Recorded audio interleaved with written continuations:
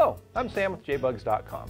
In our last video, we finished up wiring the front end of a 1966 Beetle, connecting the headlights, turn signals, horn, and master cylinder. Now we'll get to work at the dashboard, hooking up the various switches, relays, and wiring that all sits at the back of the trunk. That process starts by running the dome light harness from the dash up to the dome light. The job is made more difficult in our case, as the original harness was removed and the headliner was already installed. We start by cutting the headliner at the dome light opening, and then running a stiff wire forward to the A-pillar. If you're lucky, the wire may be able to find its way all the way down and into the trunk. We weren't, but fortunately the headliner at this area is slightly loose, so we were able to grab the feed wire here. In the trunk, we attach the dome light harness to a headliner bow and feed the harness up the A-pillar to the loose portioned corner of the headliner. The headliner bow is pulled from the harness, and the harness is attached to the stiff wire coming from the dome light hole, and the harness is pulled through to the opening. The stiff wire is removed, and a new dome light assembly is hooked up. The red wire is attached to the terminal that is opposite of the switch, and the brown-white wire hooks up to the switch side of the dome light. Early harnesses don't have a separate ground wire, as the dome light assembly had a self-grounding position on the switch. The reproduction assembly in this car does not have a self-grounding terminal, so either terminal on the dome light can be used, but the light will only work when a door is open. Inside the trunk, the dome light harness is routed across the dash, and the brown and white wires are directed down to the left and right door jambs. The dome light harness has a black wire with a loose pigtail that will plug into one of the terminal ends at the bottom side of the first fuse at the right side of the dash. The red wire also has a loose pigtail, and it is plugged into one of the terminal ends of the bottom side of the first fuse at the left side of the dash. We have it plugged into the top at the moment to keep it out of the way. It will be moved to the bottom later. The pigtail ends of the black and red wires will plug into the turn signal relay in a moment. The long end of the black wire will plug into the wiper switch. At the door jambs, the brown-white wire ends are fed through the door jamb opening. Then inside the car at the door jambs, new dome light switches are fitted with new seals. The wires are plugged into the switches.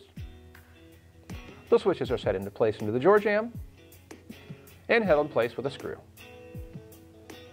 From here on out, all the wires we deal with will be in the trunk, and we'll start with the flasher relay.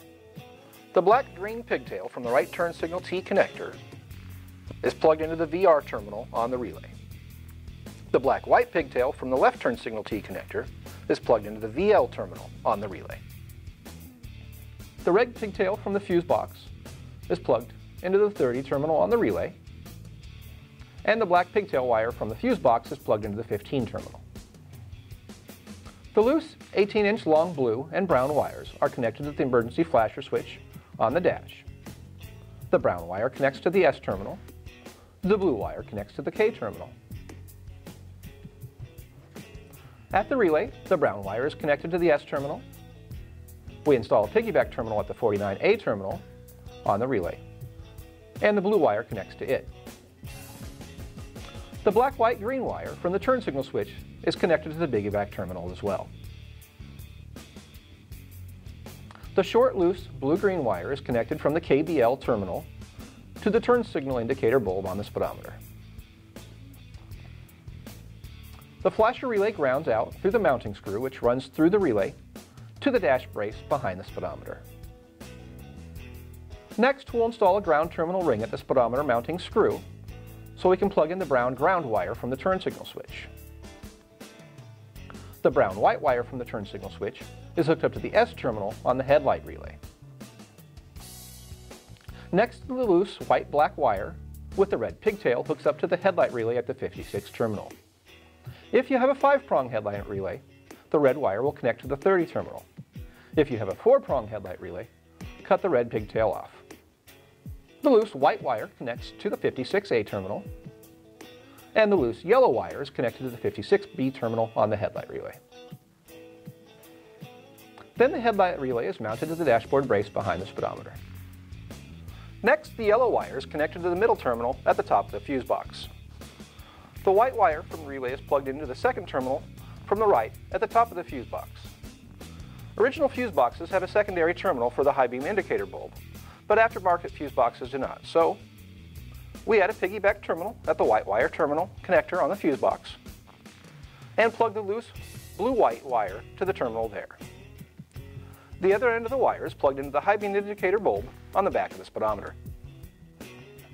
Now we connect the red wire from the main harness to one of the 30 terminals on the headlight switch.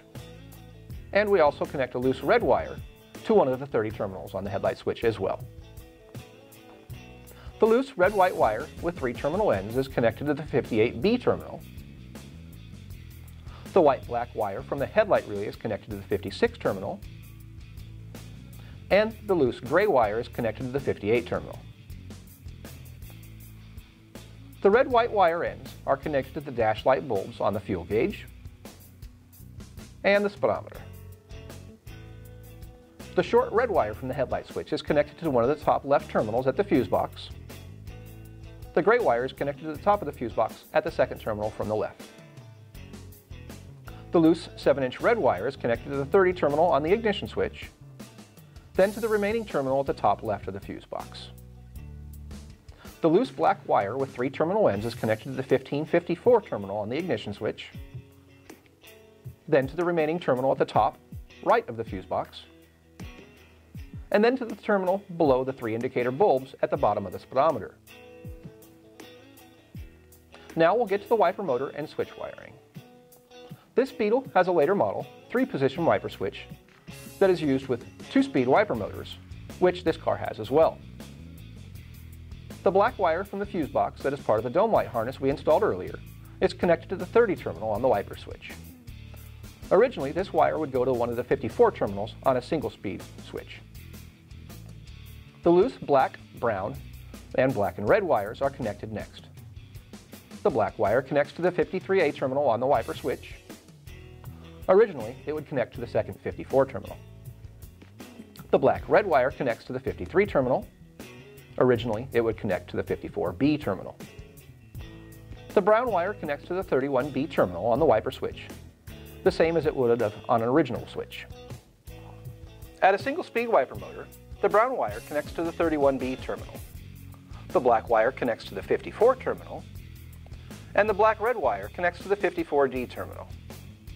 On our 2-speed wiper motor, the brown wire is connected to the 31B terminal, the black-red wire is connected to the 53 terminal, and the black wire is connected to the 53A terminal. We have 2 more terminals that need to be hooked up, so with some loose wire and terminal ends, we make a green and a green-black wire. The green wire is connected to the 31 terminal on the motor, and then the switch, and the green-black wire is connected to the 53B terminal on the motor, and then to the switch. Once that is done, we'll finish up the wiring and get on to testing all the wiring and troubleshooting any issues that come up. Thanks for watching. Say a hello or let us know if you have any questions in the comments below. And when you need parts for your vintage VW, head over to JBugs.com.